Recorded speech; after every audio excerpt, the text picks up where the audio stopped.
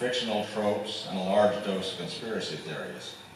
Tonight I'll give some specific examples that will illustrate the bad history, worse science, media tropes, and conspiracy theories that are part of this new belief system. Bad history and archaeology, the mysterious Sumerians.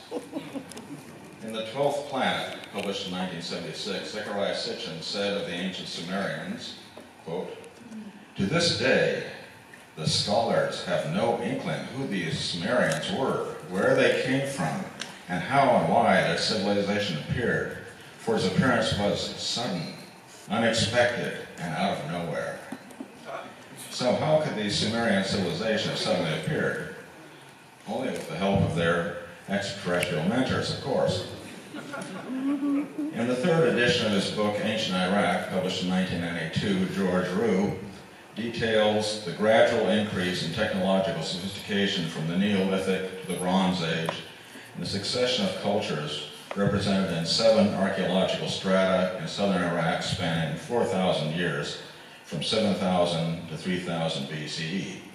Thus, the appearance of the Sumerian civilization was neither sudden nor mysterious. Much of this evidence came to light comparatively recently. Sitchin may therefore be excused for his erroneous assertions to some degree, since they were based on a lack of data.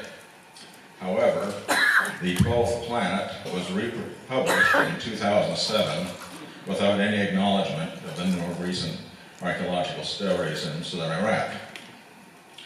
Bad science. The radioactive skeletons of Mohenjo-Daro. Ancient alien theorists assert that Mohenjo-Daro, a city in the ancient Indus River civilization, was destroyed by a nuclear blast, I suppose from war between the various extraterrestrial factions. As evidence of this, according to one website, www.beforeus.com, quote, "It has been claimed that the skeletons, after thousands of years,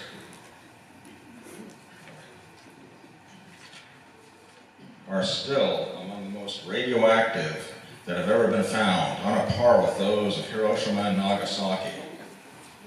The telltale signs of pseudoscience are all present in this quote. These include use of the passive voice and lack of attribution. It has been claimed by whom? However, its most egregious fault is scientific illiteracy. The only material left by an atomic blast that could make skeletons radioactive is the fission product strontium-90, which has a half-life of 28.8 years. A rule of thumb for how long a radioactive contaminant generated at a specific time remains in the environment is that after 10 half-lives, it can be considered to have completely decayed away. 10 half-lives of strontium-90 would be 288 years.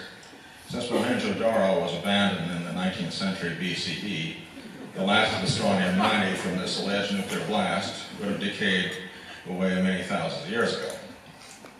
How much strontium-90 would be in the bones of people killed in this ancient city immediately after this alleged atomic blast? The answer is very little. The ancient alien theorists have conflated radiation poisoning with radiation sickness. People who sicken and die from the radiation effects of an atomic blast suffer radiation sickness, the acute destruction of their fast-growing tissues by highly penetrating ionizing radiation such as gamma rays. It is characterized by hair falling out, bleeding gums, skin sloughing off, and the lining of the digestive tract breaking down, leading to vomiting, diarrhea, and acute dehydration. It does not result in the deposition of strontium-90 in the body. Radiation poisoning with strontium-90 results from the gradual accumulation of this isotope in the bones due to ingestion of foods contaminated by it. The effects of radiation poisoning by strontium-90 years after ingestion are leukemia and bone cancer. Myth, media, and UFO narratives. Another bit of pseudoscience is that of alien-human hybrids, probably impressed on the imaginations of the scientifically illiterate by the 1983 TV miniseries V, in which reptilian aliens masquerading as humans experimentally crossbreed with earthlings to produce hybrids. Considering that animals as closely related as the horse and the ass,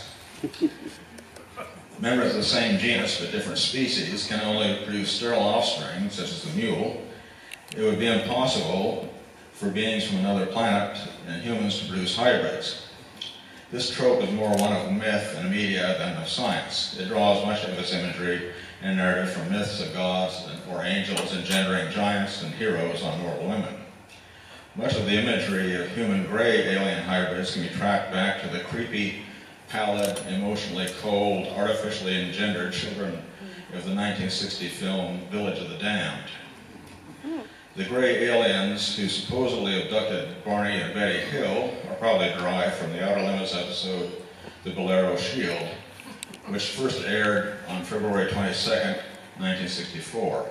Finally, the beneficent and fully human Nordic aliens can be traced back to the character Klaatu, played by Michael Rennie in the 1951 film The Day the Earth Stood Still.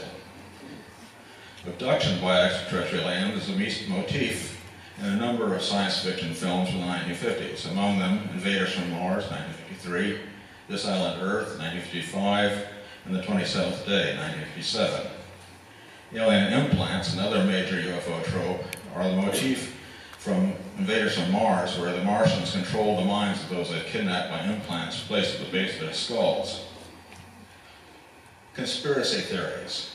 Conspiracy theories are another major aspect of this new belief system, and the most famous of these is the alleged crash of an extraterrestrial spacecraft near Roswell, New Mexico in 1947.